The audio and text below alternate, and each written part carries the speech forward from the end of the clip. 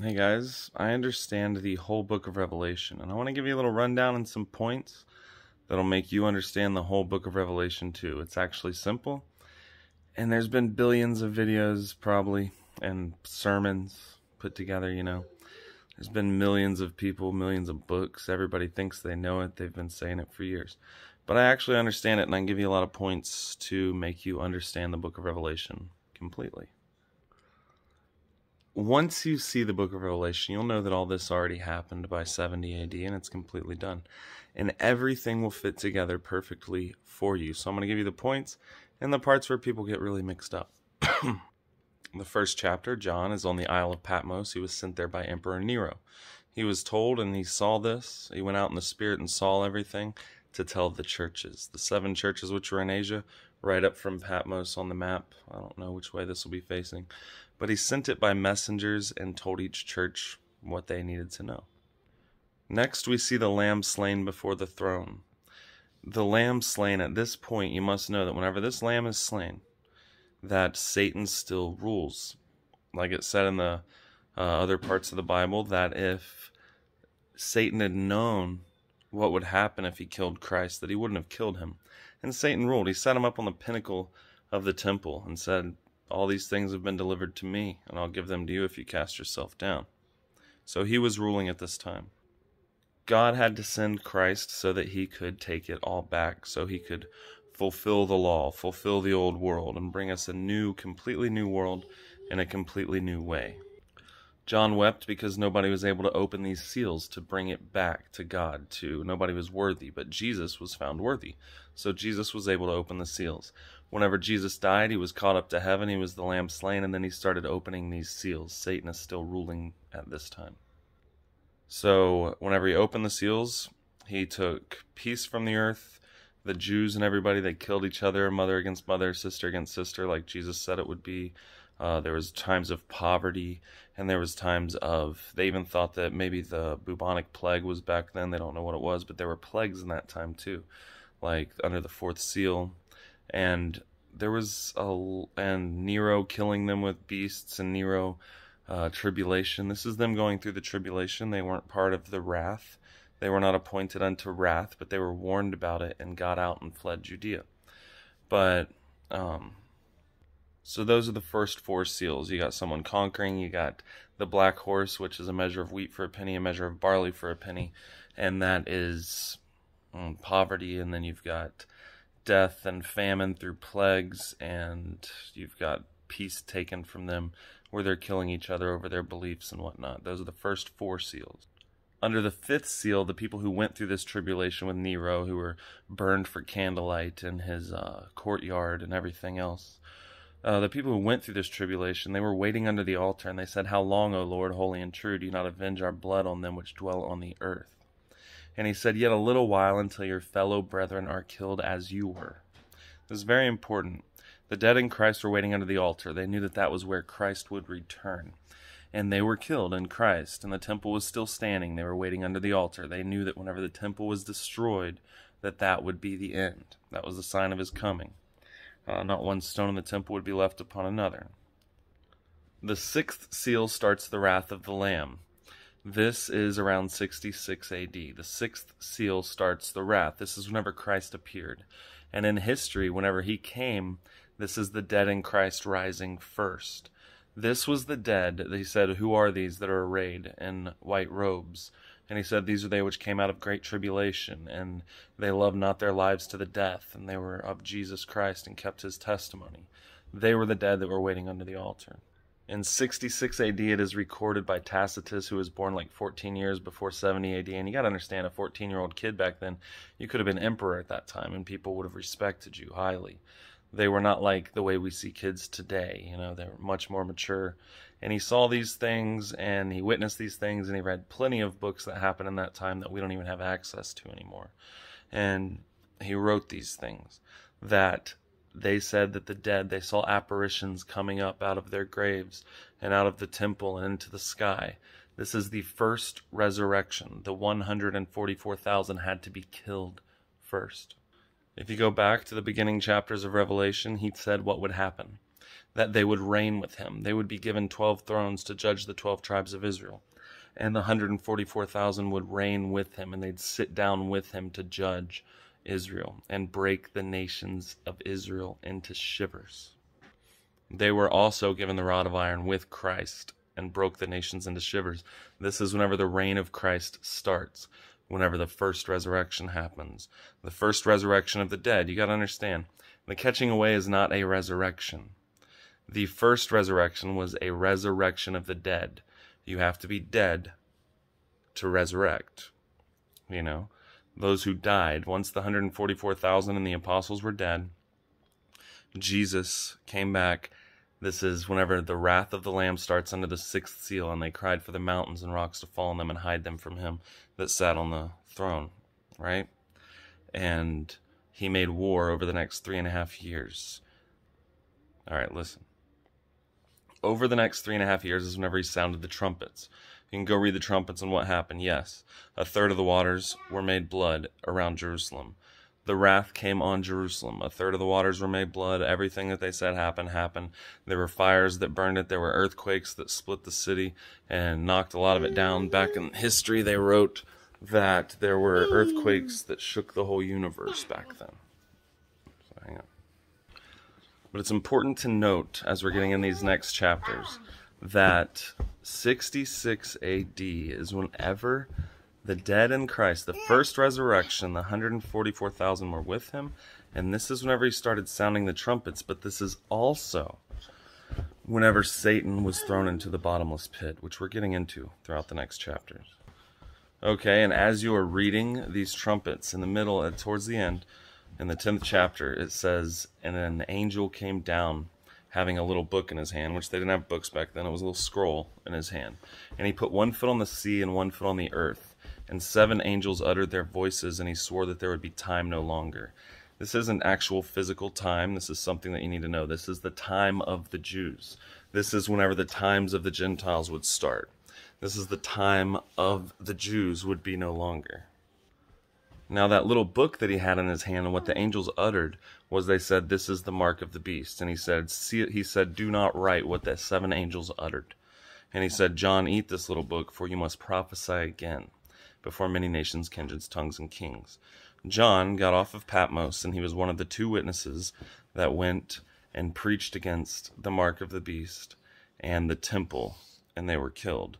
And this is also written in history about 2 witnesses that were there preaching. So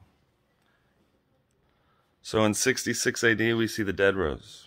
This is also whenever he who letteth would let until he be taken out of the way, which was God. And he told them to get out of the temple in history. Whenever the armies came, they saw armies running on the clouds too. Josephus said if you hadn't have been there to see it, you wouldn't believe it, because it was a thing of fairy tales, or whatever word he used, but it meant fairy tales, right?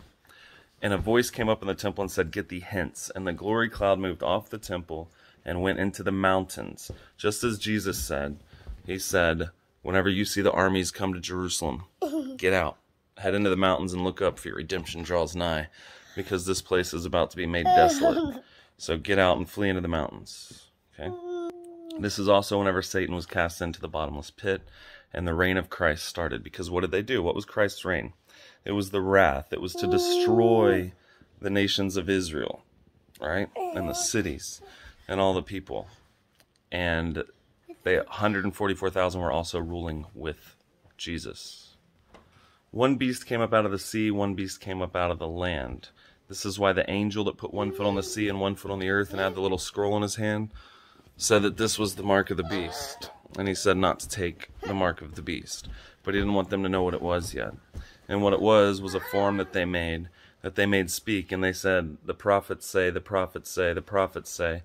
And the people who didn't believe in Christ said that the temple would not be destroyed. And they stayed in Jerusalem to fight. And they said it was God's temple, but it was no longer God's temple. God moved out of the temple so that this place could be destroyed. And the man of sin could come, which brought the mark of the beast, which was them saying the law. The law was given as a curse to put the sign in their hand and in their forehead, as it says in Deuteronomy and Exodus, right? He gave them a sign in their hand and in their forehead. And Jesus fulfilled this curse, and whenever he came back, those people kept the law. They said that Christ was not the Messiah.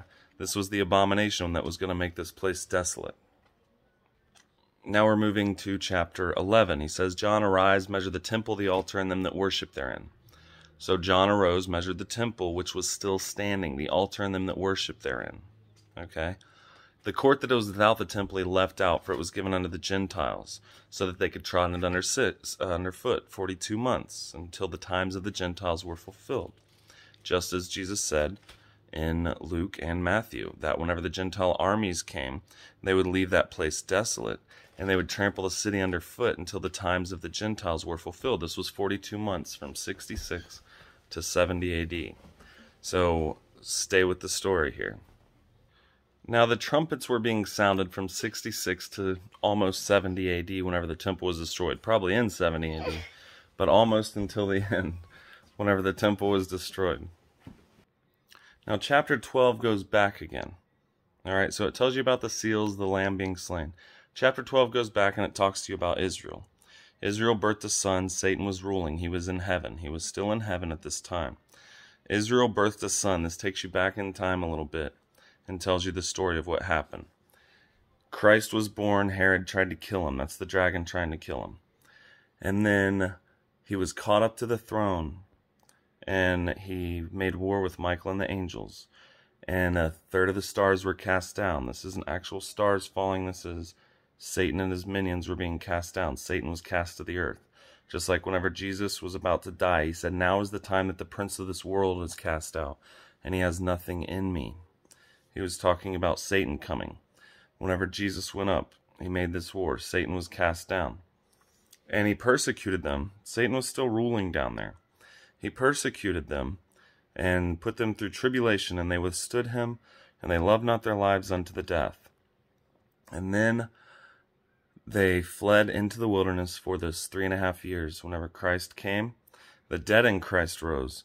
The living fled Judea and got out and went into the mountains, and that glory cloud followed them.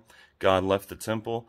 Then the temple was started to be able to be destroyed, and Satan was cast into the bottomless pit, right? Let me see. And it says that Satan went to make war with the remnant of her seed. And this is a huge thing that people don't know. One thing, it's a bad translation. After that, it says, and I stood upon the sand of the sea and saw a beast coming up out of the sea. That's not what happened. He said, and the dragon stood upon the sand of the sea, and I saw a beast coming up out of the sea, having 7 heads and 10 horns. Satan and the beast did not rule at the same time. You'll see that Satan was not there while the beast was ruling. Satan, people think that it says that it means, and the dragon gave the beast's power, right? And the beast's authority.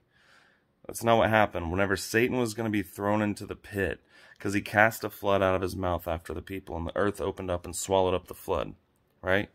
And then Satan knew that he was going to be thrown into the bottomless pit. And he gave the beast Satan's power and Satan's authority, right? He knew he wasn't going to be there. It switched to the beast. Jesus could not rule at the same time Satan was ruling. Satan was thrown in the bottomless pit in 66 AD. And Satan gave his power, Satan's power, unto the beast.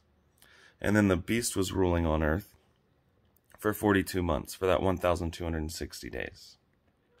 The same as the dragon had 7 heads and 7 horns and crowns, and the beast took over all that. So this is now the beast ruling, which is the zealots in Jerusalem, or even maybe a king of the zealots. No, it's got to be all of the zealots who didn't believe in Christ, who wanted to protect the temple and say that it was the temple of God. So from 66 to 70 AD, the trumpets were being sounded. They were reigning with Christ, the first resurrection. The 144,000 that died were reigning with Christ. Those under the altar had to wait until the rest of them died. And then the wrath of the Lamb came under the next seal. And they were given harps of God and all that, and they followed him. And they went with him, and they were given the throne, and they broke the nations into shivers. This was going on over the next 3.5 years while the trumpets were sounding. They were ruling. Satan was in the bottomless pit. The believers were out of Jerusalem. and the other ones were in. There were still some believers left that did not get out of Jerusalem, of course. And this is whenever the mark of the beast happened, and people were keeping the law for a sign upon their hand and a memorial between their eyes. They were keeping the law rather than Jesus Christ, who became the Passover. And once Christ came and started this war, the Passover was no more. The apostles kept it until Christ returned. The apostles took communion until Christ returned. But once Christ came and got the first resurrection, and they were destroying Israel, the Passover is no more. Now it can be destroyed. God is out of the temple. It's no longer God's temple. The man of sin sits in it. God let him have it, right? And Jesus destroyed him with the brightness of his coming and the word of his mouth. A lot of people think that whenever it said the dead in Christ shall rise first, that it was saying, all right, the dead in Christ are going to rise first and poof, we're going to be caught up in the air to meet them. There's no point in even saying that if it was a twinkling of an eye thing. But the dead in Christ rose first. That was the first resurrection of the dead. The rest of the dead lived not again until their reign of Christ was over. So at that point, he said, blessed are the dead which die in the Lord from henceforth, for they do rest from their works, or their labors and their works do follow them. Something like that. And he said that they didn't take the mark, that they had to fight against the mark of the beast and stuff. These would have been resurrected at the end. Now, as Jesus and the apostles are doing all these things, making things happen in the earth, including sending the Romans, as Joel talked about, that it would be a heathen army that came and destroyed the temple on the last day, and that army was the greatest army that had ever been, and the greatest army that would ever be to the years of many generations. So even after the last day, Rome was still the greatest army for many generations to come. The 144,000 in chapter 14 were seen on Mount Zion. They were transfigured with Christ, and they followed the Lamb whithersoever he went. And then after this, it says Babylon is fallen, is fallen. This is just the fact that God is out of Israel, because Israel is Babylon. And then after that, it says, if any man take the mark of the beast, another angel flew throughout heaven, saying, well, one had the everlasting gospel to preach to everybody. The next said, if any man take the mark of the beast, then he'll be tormented with fire day and night, forever and ever. And the smoke of their torment rose up forever and ever. Maybe not that they were tormented forever, I don't know. In the presence of the Lamb. So in 14, you see the 144,000 were with Christ, following him. They were standing with the harps of God, and they were standing on a sea of glass mingled with fire. Also, whenever it talks about the throne of God, this is important to note, that underneath it was a sea of glass. There was a gulf fixed between God and the world, right? There was a portal over Jerusalem, the center of the earth. This is the gate to heaven, and this is the, portal to heaven. This is where the angels came up and down on the ladder. Jacob laid his head, the rock, the temple was built as the gate to heaven, the house of the Lord, because that's the portal that they had, but only they could enter and come. There was a sea of glass. There was a gulf fixed that they couldn't enter. But now you see the 144,000 following Christ with the harps of God, and they sang the song of Moses because they were the first people to look past the law. They were Jews. There were 144,000 Jews. They were the remnant that was saved. They were the dead that rose. They were reigning with Christ for 1,000 years. So then it gets into the explanation of the beast and Mystery Babylon. The beast being Rome. I mean, not Rome, sorry. That's what people think it is. All right, Satan ruled Jerusalem. Satan had 7 heads. The 7 heads are the 7 hills of Jerusalem. This is the beast. The beast had 7 heads. Let us go up to Jerusalem. It said that these 7 heads are 7 mountains or 7 hills that the whore sits on. The whore is the church, the actual temple of God, or was the temple of God, that sat on these 7 hills in Jerusalem. So you've got the beast, but God put in the hearts of the Romans, the kings, the 10 kings, to make war with them and to burn her and eat her flesh and burn her with fire and make her desolate, right? They made her desolate. So it explains to you about the whore, Mystery Babylon. In her was found all the blood of all the prophets since the beginning of time. And the apostles were killed by her. Jesus said in Luke, it cannot be that a prophet die outside of Jerusalem. All of the prophets had to die in Jerusalem.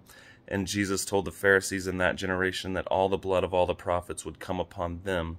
In that generation, it would be required at their hands. And in her was found all the blood of all the prophets. So you see, Here's the beast, Jerusalem, 7 hills, 10 Roman kings that hated her. They made war with her, made her desolate, burned her with fire. All right? And you had 7 Jewish kings that it said 5 were already fallen at that time that it was written. 1 was ruling then, and 1 was yet to come. And when he came, he should rule for a short time. These are part of your zealots and people like Simon Bar-Jonah, is that his name? But anyway, so they had those kings. And they were going to be destroyed too. Where am I at? Hang on. So it talks about Mystery Babylon. And then these are the vials. Jesus already sounded the trumpets. Everything's done. Alright? God pours out the vials. Whenever he goes to pour out the vials, no man could enter the temple in heaven until he was done pouring out the vials. Because at this time, the believers are done. The believers are caught up. Jesus' work is done. Okay? Jesus' work is done. Jesus actually didn't destroy the temple. Jesus destroyed Jerusalem. He destroyed the unbelievers there and everything else. At this time, towards the very end, Satan is let back out of his prison. And an unclean spirit comes out of his mouth and the beast's mouth and the false prophet's mouth. He's let back out. He overcomes the 2 witnesses. He comes up out of the bottomless pit. He's of the 7. He's the 8th. He went into perdition, right? He came out and then he went back. He's in perdition, right? He died. It's done. That's over. And he gathered all the armies together after this to come to the great day of God Almighty. And that was one day. Whenever Titus destroyed the temple in 70 AD, Emperor Titus, or King Emperor, whenever Titus destroyed the temple, he told them not to destroy it. He didn't want it destroyed. It had so much riches and gold and everything and all these precious stones and silk and purple and everything. They had so much riches in this temple. Titus did not want it destroyed. In history, after the temple was destroyed, it was utterly burned with fire. And all this happened in one day. And all the people hiding in it were killed in one day. And over 1 million people died in this one day. Okay? And it was the Passover. Everybody had made their way to Jerusalem for the Passover. They had blood on their posts, thinking that that would protect them. But it's because they rejected Jesus and they took the mark of the beast. They kept the Passover after Jesus already came. Right? Satan's let back out of his prison at this time. Once Jesus finishes his, Satan's let back out of his prison. And the beast, the false prophet, and everybody go and they gather all to Jerusalem because it's time for the Passover. And they make their way from all these different places. If you read in Acts, it talked about how many places they lived. It said, how do we hear them all speak in our own tongues? They were Jews and proselytes and from all over. Some of them were from Asia. Some of them were from like Egypt. Some of them were from... They come from the whole world. They make their journey to Jerusalem at this time so that they can be destroyed by God. Titus they tried to offer him an archway. They were going to build him an archway and give him a wreath and everything. And who wouldn't want that? Especially a Roman who wants to be emperor because you got that way through war. So who wouldn't want such a thing? You know? Titus, of course, would want that. But Titus said, this guy with so much pride and this, thought, just he was he's a great warrior, He's going to be emperor. He knows it, right? A guy with that much pride said, I don't want it. He said that it was something out of this world. He said he'd never seen anything like it, basically, if we're putting it in our terms. And he said, I didn't destroy that temple. He said, we didn't destroy it. He said, their God did that. Because it was so crazy how fast it burned and how every single stone fell. It was like God just crushed it with his foot. This was the whore being destroyed. God is the one that destroyed the whore. This is after Jesus fulfills his work. The 7th trumpet sounds. All of it's done. Satan is let back out of his prison. Okay? For a short time. They gather all the armies to come to Jerusalem.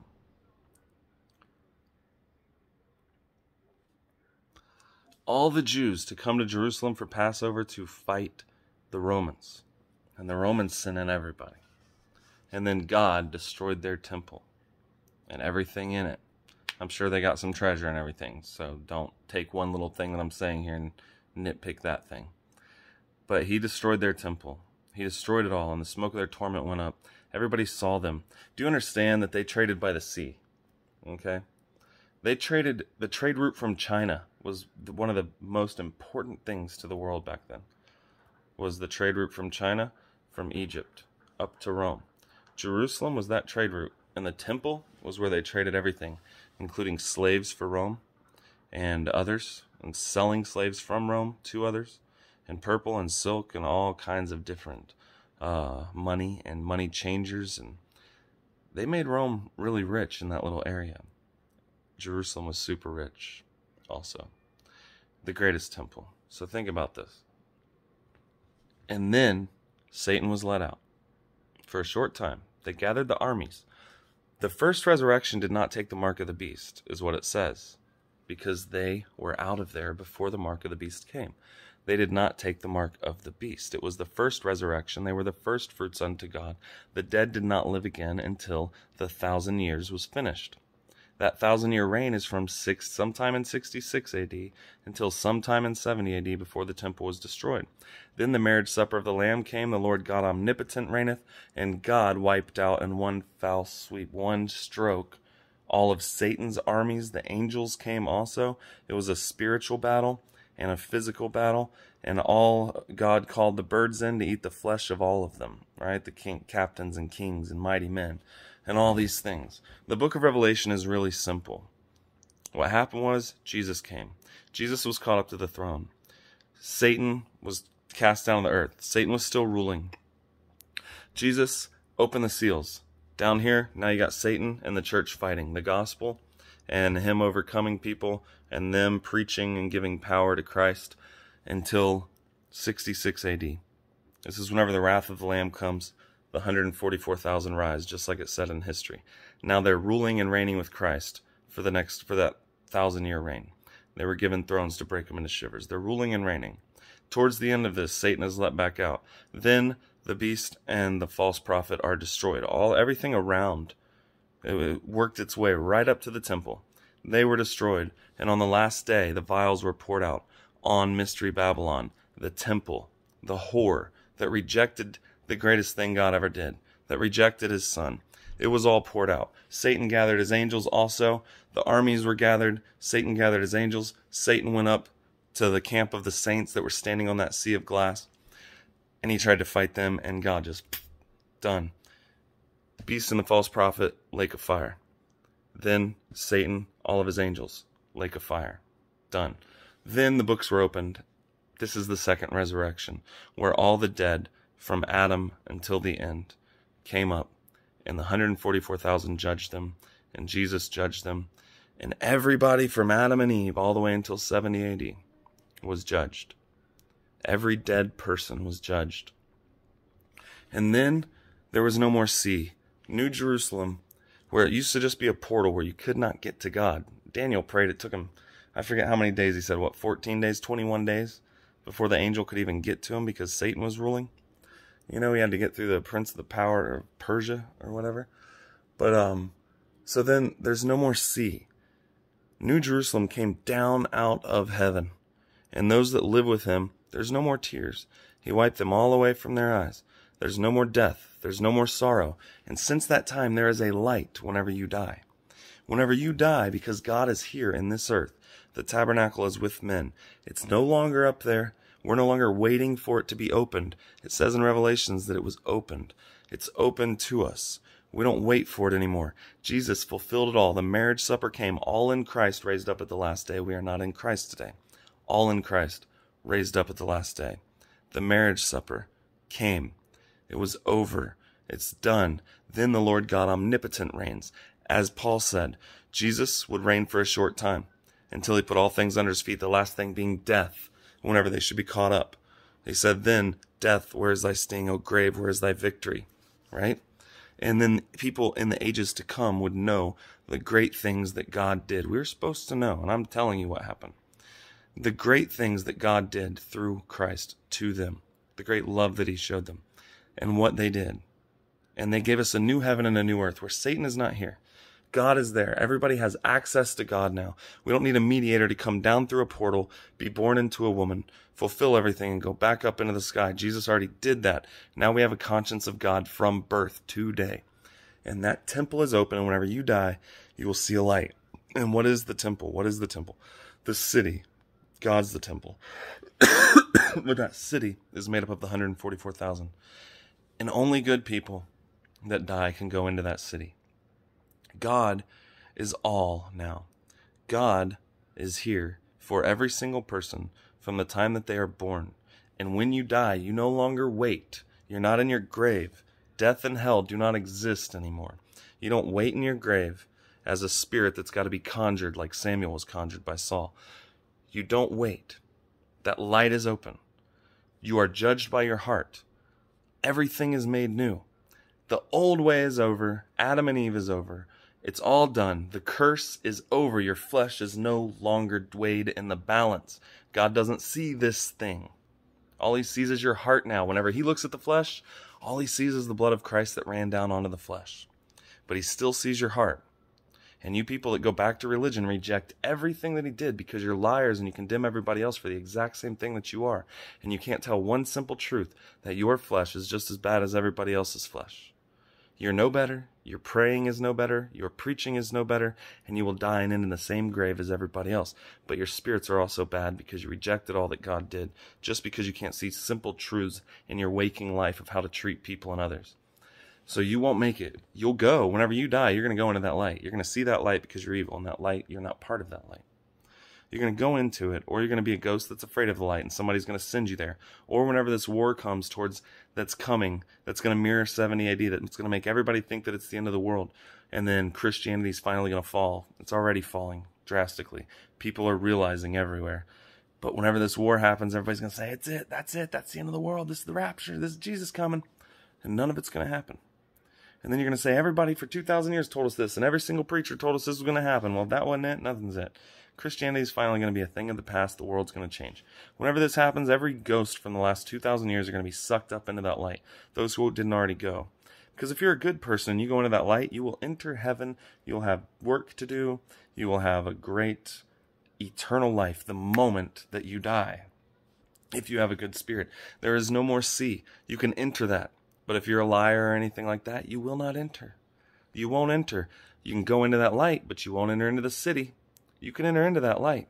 And you might even go up there thinking, oh, hunky-dory, I got it. I'm going to see Jesus. It's going to be real weird to you whenever God meets you and throws you in prison. There is a prison in heaven. It's in the lower heaven. There's a prison. We've seen it. And you wait there by a judge's podium and a gavel until this time is over. This new age is over. And the world changes again. And then all of you will judge each other. And we'll all give an account for everybody we've ever met and everything we've ever done. Okay?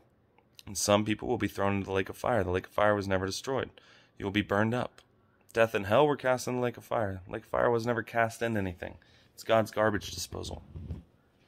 It's where you go to not exist, to have no bearing on this reality anymore. Your ghost is no longer here. Your spirit is no longer here.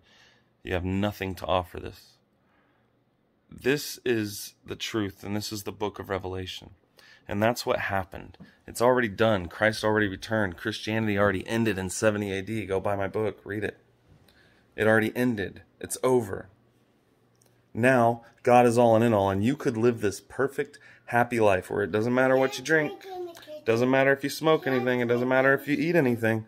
It doesn't matter what you wear. It doesn't matter if you like walking around naked. It doesn't matter if you have sex or with who. None of that matters. Yeah, drinking in the kitchen, buddy. Yeah. I'm trying. All right, here you go. It doesn't matter. That's no longer weighed in the balance. But your heart matters. And you can't just forgive and see that everybody's the same now and you don't understand the work that Jesus Christ did. And now, whenever you die, you're going to go up there and you're going to get judged. And you're going to have a rude awakening. I told you the book of Revelation. If you go back and take the story that I said and you read it, you'll understand every single word of it. And people have been wanting to understand it forever. I told you that because my doctrine is true, because God called me to do this. Okay? He called me to do this. That's why what I say isn't all fumbling around like everybody else. They don't even understand, you know. It's ridiculous. They just can't tell the truth, so they don't understand. This is the end of the video. Christianity ended. That's the book of Revelation. That was the 1,000-year reign. That was the beast. That was Satan. That was Jesus. That was why. That was the Lamb slain. That was him taking back the earth. He ruled for a short time, and then he delivered the kingdom back up to God and became subject to the Father. The marriage supper of the Lamb came. The Lord God omnipotent reigns. After Jesus was done reigning for a short time on the earth, that 3.5 years, where he did what? What was his reign for? It was to destroy. It was the wrath of the Lamb. It was the 144,000 with him. That was his reign. He destroyed those who destroyed them. And then God smashed the temple. And that was it. That was the last day. And then God destroyed Satan and all of his angels. I saw that in a dream once too. It was just like, have you ever tried to light a sock on fire and it goes like that? Well, Jesus, God, everybody, they were on white horses up here. The Word of God, God himself, was on a white horse. And all these devils went up on the little bit lower of a plane. And he just did one. He just shot it and it went looked like gasoline lighting on fire. Just ripped right through him. Alright? That was it. Now, be happy. Don't let anybody judge you. Have a good heart. Then you won't do anything wrong to anybody. You won't murder, molest, steal, nothing. If you know that your flesh is forgiven, you will live a happy life. And if you know that if as soon as you die, that you can enter that light and go straight into heaven, you'll have no reason to do evil to people. You'll have no reason to try to get gain through stealing. You'll have no reason to murder somebody else. You'd rather die than murder somebody else because you go straight to heaven. You got no reason to be sad. You got no reason to feel lonely. It doesn't matter. You got no reason to eat healthy and try to stay alive until the coming of the Lord. You know? As they said back then, that they which were alive and remained unto the coming of the Lord. He said them. He said we. Talking about them. It's all over. Alright. Sorry, I went all preachy, I guess. I'm not sorry. You need to know these things. That was the book of Revelation. That was the 1,000-year reign. That's all of it. Christianity ended. Do good to other people. Get out of religion.